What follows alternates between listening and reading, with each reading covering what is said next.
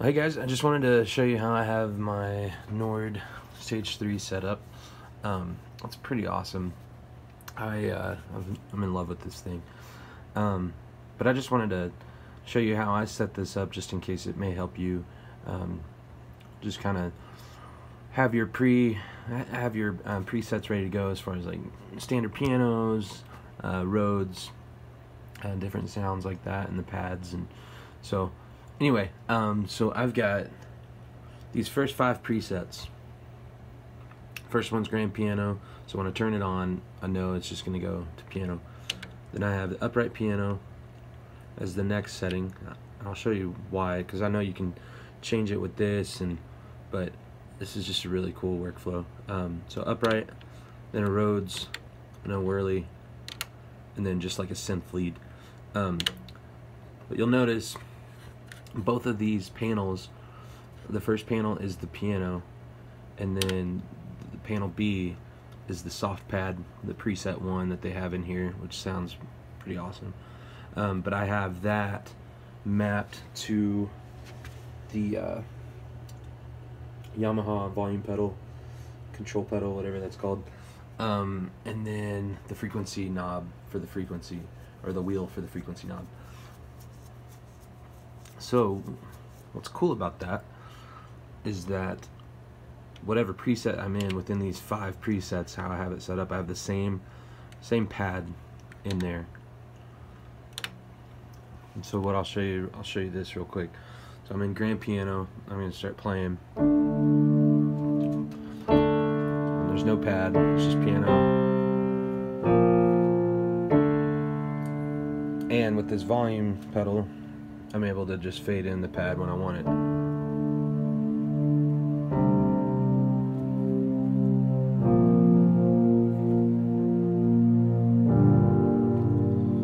Take it away when I want it.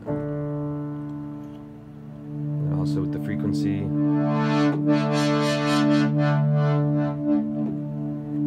So what's cool about this is, let's say I'm playing piano, I'm in this pad, and with the addition to seamless transitions, which I just have to say they're amazing, and it's about time. So I could switch this program for, let's say, Rhodes. You notice the pad didn't change. It stayed in its state that it's in across presets. So when I play again, all that changes is the Rhodes sound.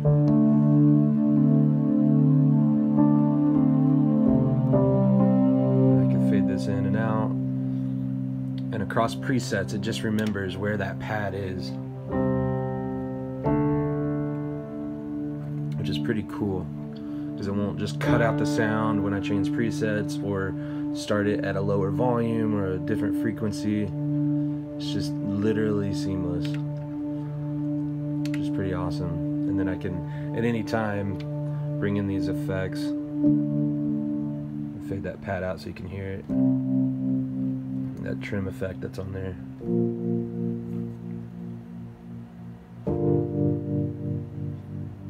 And I have everything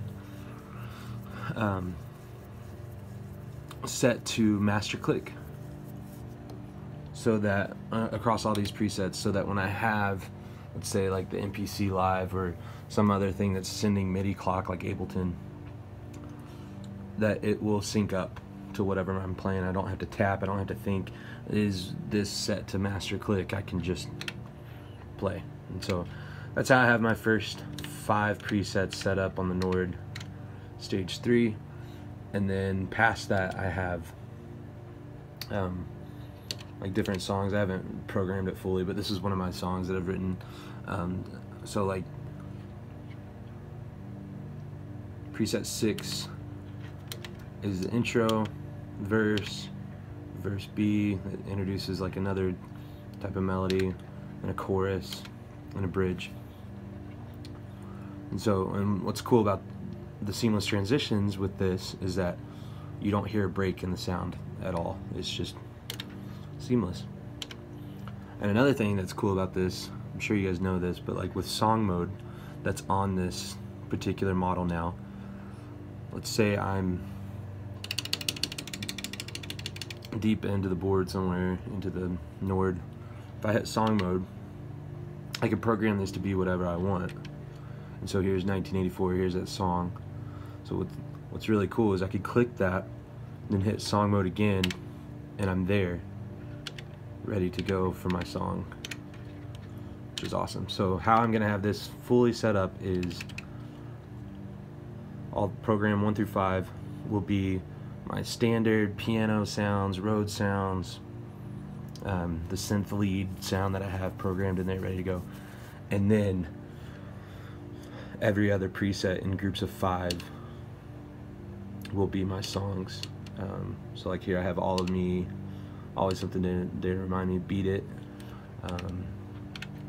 So it's just a cool way to set it up, and I just wanted to share that with you, just in case that helps your workflow and your organization. And it truly has helped me, and it's a really cool feature to just hear that pad just carry through those presets without cutting out. So if you have any questions in setting this up, let me know. It's pretty easy, but you just have to make sure that these programs, these presets are all the same. And what I did was just copy the first one, paste it over, and then change the piano to an upright, relabeled it upright.